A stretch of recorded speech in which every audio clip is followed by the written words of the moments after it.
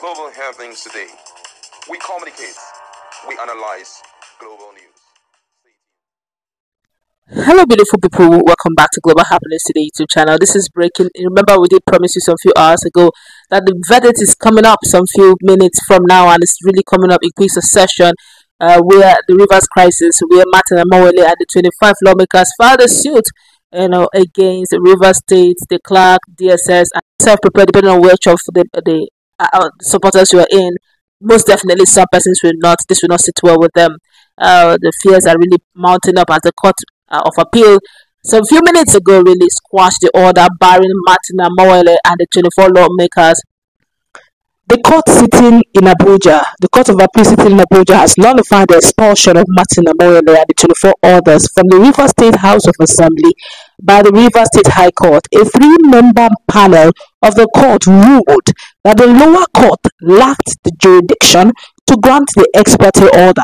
Now, the appeal court held that the exparte order was made without jurisdiction and therefore is null and void. Now, according to the court's section 272 subsection 3 of the Constitution gives the Federal High Court powers to determine whether the seat of the House of Assembly member has become vacant. It held that the Federal High Court has the exclusive jurisdiction to determine if the seat have become vacant.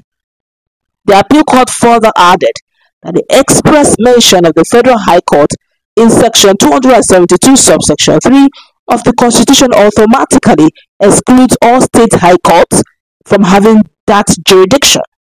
Abba, my colleague is in the house. This is getting very interesting. In the house, more details are filing, but for now, the first verdict seems to have favored Martin's Amaewhule. Now they have stopped that particular appeal barring Martin Amaewhule. They squashed it really, which means right now they can parade themselves as lawmakers. I don't know if this will sit down well with Rivers indigents. The likes of Asari Dokubo had been warning concerning this, that democracy, if you check our playlist, get to see where he actually warned some few hours ago that Bola Tinubu should not give the whole of Rivers to Wike, that Wike is one man and he shouldn't actually look at Rivers and trade Rivers State, the piece of Rivers, for one man. Yes, so Wike, I see they're feeling it already. And if you notice also, they kept on shifting the verdict until today. And today, actually, they made it the last verdict to be heard. And to make matters interesting, they're already barring this. I don't know how Fubara would take this. And my colleague is in the house. I don't know how this will play out. But they're still on it. Okay, so they're still on it. But the fact that we are already getting feelers, why you for the justices and the courts to squash that barring, it doesn't speak well. I'm already feeling the vibes, and I can tell you some persons will be celebrating others. And now, if Amaewhule is reinstated one way or the other, it means that this newly the elections will definitely not hold come October 5th. In fact, I can feel the ripples, and it also means that Amaewhule will be reinstating all the local government chairmen, their extension. In fact, it doesn't speak well either which way. Well, it's going to be quite a serious one for the person of Fubara, the governor of Rivers State, taking into consideration the impact of it. It's not just the victory alone, but the impact of it will be virtually on everything. I think that was the reason why the likes of Samuel Wanosike, Chidi Lloyd, and other local government chairmen were standing their ground, because already they knew that something was bringing under. So they knew that even if he brings in any other person, they were so sure that a time like this will come that they will be reinstated, because I know so well that immediately they come back again, the next thing will be trashing all the CTC chairmen and bringing in the other guys, though that case already is separated from this one, But permit me to say, if this continues this way, we are literally saying one man is very powerful, though the man is behind the scene. Because if this continues, it looks like, even if you look at the feelers we're getting on the streets of Rivers, you would say that the people have moved on with Fubara. They have moved on with Fubara. Now, the court verdict turning everything back, not squashing the barring of this 25 lawmakers, it means that they can now parade themselves as lawmakers. All what Jumbo have done, Victor Jumbo have done, is null and void. Yeah, exactly. Thereby exposing Fubara, and that also means all these caretaker committees also null and void. Yeah. It's going to be very serious. I would have said that they should have allowed the sleeping dog to lie, judging what recently happened in Kenya. Well, for the judiciary, they had already told Fubara before now everything should be on hold, before now. But Fubara just decided to progress.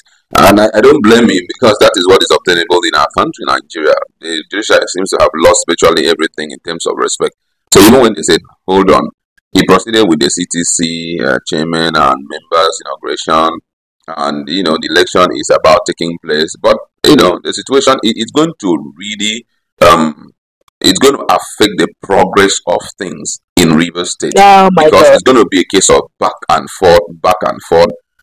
Sim Fubara, being the executive governor, will not condescend to allowing them to run the show for his government, because that's what they are trying to do. The legislature is trying to use their own power, to run the show in Rivers State, undermining him. Even when he tries to bring up his executive power, you see them playing it down. So right now, a lot of things are going to falter. For example, those commissioners that he brought in, they are going to drop them. Everything is going to be dropped, and so it is like as if the legislature is going to rule, and he won't allow that to happen. So we're going to see a situation whereby the case is going to move from appeal court to Supreme Court, and before you know, new cases, new issues are going to come up every now and then. So it's going to be a case of back and forth. And I tell you the whole truth, after a while, the people themselves will scream, and before we know, even the lawmakers will feel it, because they're going to go extra mile with it. So whatever that happens at the end of the day, I think that the lawmakers, if they are rational enough,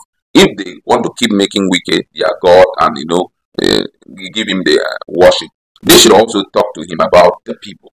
Because whatever Wike is, as far as Nigeria is concerned, Wike is an individual. Wike is not a nation. You understand? Wike is just an individual. There are millions of people in Rivers State. So whatever you guys are trying to do, you have to take into consideration the people. And I can assure you that if at the end of the day, they successfully impeach Fubara, which is going to be a long process. They successfully impeach Fubara.